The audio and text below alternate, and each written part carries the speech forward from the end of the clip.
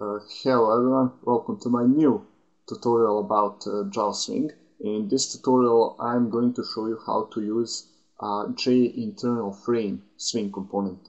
So JInternalFrame is very similar to JFrame and it shares most of properties of JFrame. But there is one major difference between these two components, and that difference is that JInternalFrame cannot be a standalone container, so it must be added on container called JDesktopPane, and DesktopPane can be added on some other top-level container like JFrame in our case. So let's start from creating a new class. I'll name my class InternalFrame.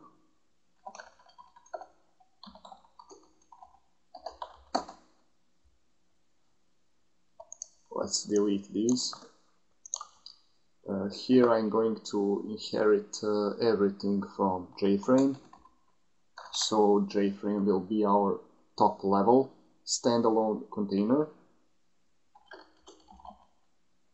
And I will import my JFrame from Java Swing. So first I have to create my JDesktopPane container.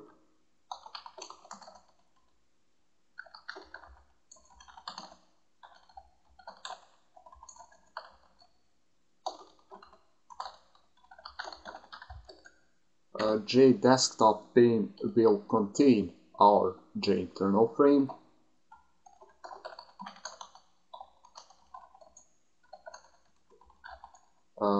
Now I'm going to make my JInternalFrame.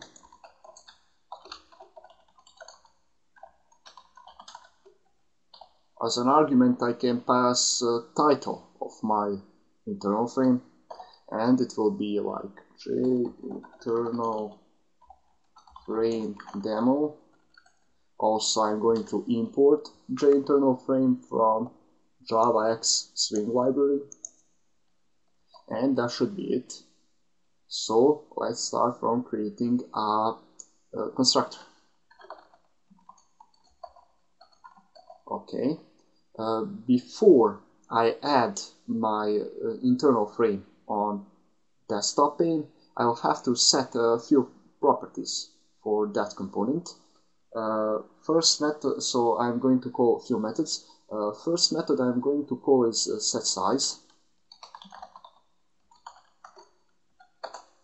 And it will be like 320 width, 240. And next method I'm going to call is setVisible. And this will be true. That's enough for now. So let's add our JInternalFrame on JDesktopPane.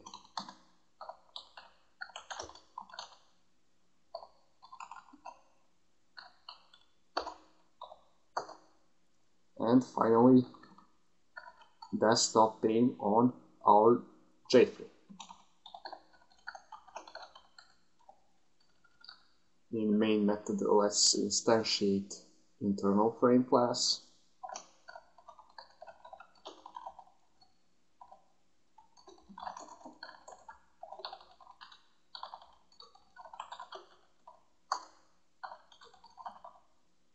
Let's call setDefaultClose method. Dispose of close. setSize method. 640 with 480. And setVisible method. Okay, let's run this to see what we got. And here it is, our JInternalFrame with this title. But as you can see, it doesn't share a lot of properties of our JFrame. Simply, it's not closable, maximizable, minimizable, or resizable. So we can just move it on our desktop in this. So let's set those properties also, like closable, maximizable, minimizable. Here I'm going to call IntFrame set maximizable method, so we can maximize it. Set iconifiable, I think I pronounce it good, for so we can minimize our JInternalFrame.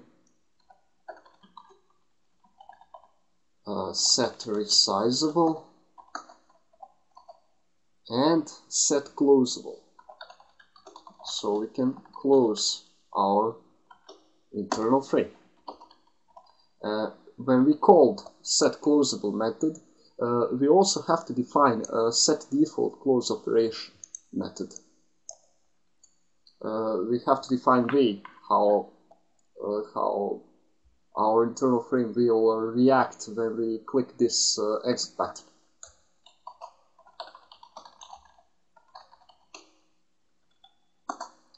And it will be JInternalFrame, and of course it will be disposal close, because we don't want to exit from our program when we click exit button. We just want to dispose our internal frame.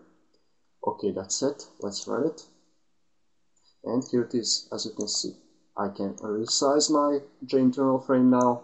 I can minimize it, restore it, maximize it, also restore it, and in the end I can close my JInternalFrame. And that should be it for this tutorial. See you next time. Bye.